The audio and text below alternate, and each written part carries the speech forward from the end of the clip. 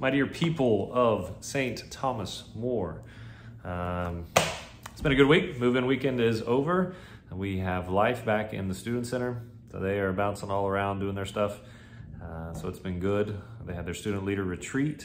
So we had our daily masses are back up and running at their normal speed. We had 65 students for daily mass yesterday, day before yesterday.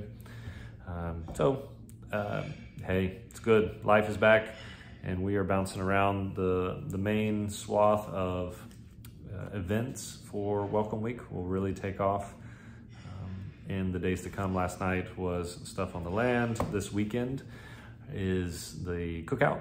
So we have our, after the 5 p.m., there'll be all the cookout, different things. Thank you for those who have offered to kind of put some sides in there for them, or different desserts and things. So we'll have a very crowded 5 p.m. and then a lot of kids in and out for the cookout. So we're gonna have tables everywhere, all up and down around. The Student Center will be all full. We'll have, we're gonna include for the first time an Org Fair. So there'll be signups for them for everything from serving at the altar to lectors, to ushers, to choir, to Mystic Institute, to our Bible studies, to campus ministry events, to the Fireflies game, which Fireflies, sign up for your Fireflies ticket. Remember, $5 of every ticket comes back to us. This year we're testing out the freshmen go free, so trying to get the freshmen in and around. So that'll be a part of this as well.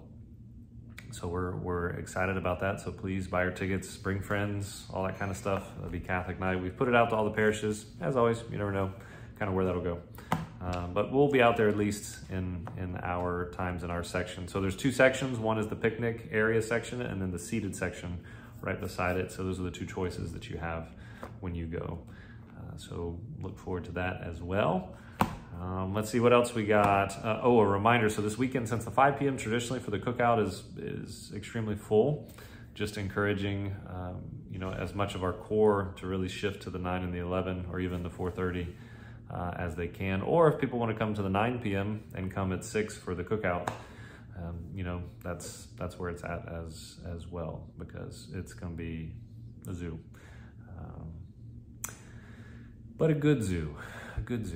Let's see, what else? Shift to the masses, Adoration. So Adoration should be in its complete form now. They are finishing up the signups this weekend, so I fully expect them to finish filling that up. So starting Monday, we'll have exposition at 8:30, and then about 5:20 normally, I'll do benediction, and then that leads into confessions and rosary from 5:30 to 6, and then daily mass at 6. So that's our schedule. Next few weeks, like I said, Welcome Week events, in and out, all kinds of stuff.